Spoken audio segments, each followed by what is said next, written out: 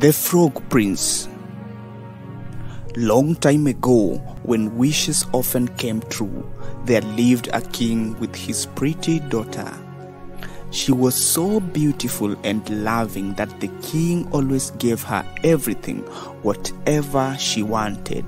Daddy, I'm bored of playing with my old toy. I want something else to play with.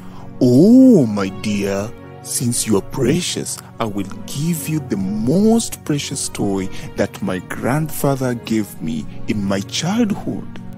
The king opened his golden safe and took a shining golden ball. Take this ball, my daughter. It will shine as bright as the sun under the sky. But this is very precious.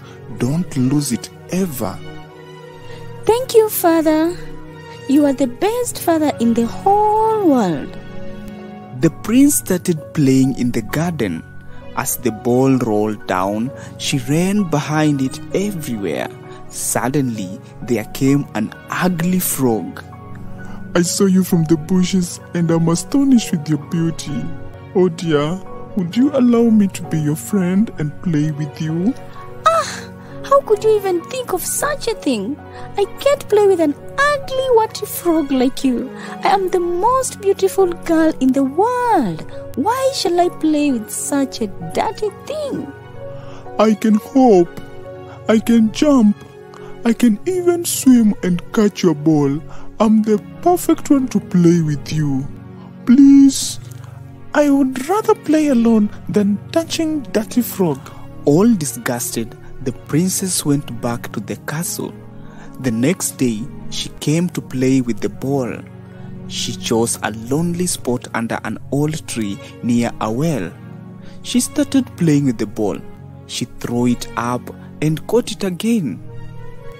While doing so, the ball shined in sunlight so bright that it dazzled her eyes. Instead of falling back into the maiden's little hand, it dropped to the ground near the edge of the well and rolled into the well.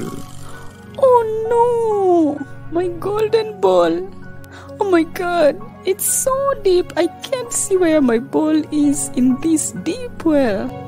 She wept and wept as if she could never be comforted. And in the midst of her weeping, she heard a voice. What ails you, king's daughter? Your tears would melt a heart of a stone. She looked to see where the voice came from. Oh, is it you, ugly frog?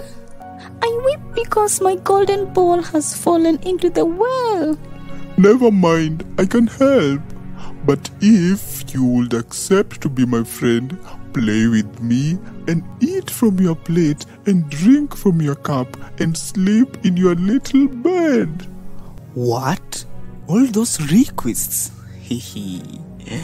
The princess got frustrated after hearing Ugly Frog's long list of wishes. But to get her golden ball back, she decided to behave patiently with the frog. Oh yes, I will promise it all, whatever you want, if only you get my ball again. Well, as soon as the frog heard her promise, he sank down out of sight. After a while, he came to the surface again with the ball. The princess was overjoyed to see her pretty ball again. She picked it and ran away with it. Stop! Stop! Take me with you. I cannot run as fast as you. Oh no, it was of no use. The next day, Princess was sitting on the dining table with the king. There came a knocking at the door. Oh, princess, let me in. The princess got up and ran to see who it could be. But when she opened the door, there was a little frog. She shut the door hastily and went back to her seat, feeling very uneasy. The king noticed how quickly her heart was beating. My child, what are you afraid of? Is there a giant standing at the door ready to carry you away? Oh No, Daddy, there's a horrid frog. And what does the frog want?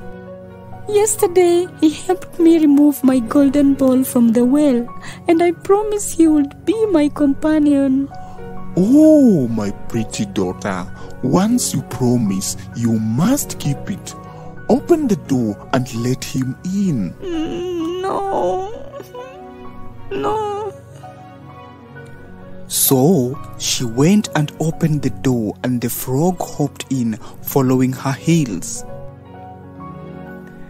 The king's daughter was very angry, but she had no choice other than to live with the frog in the palace.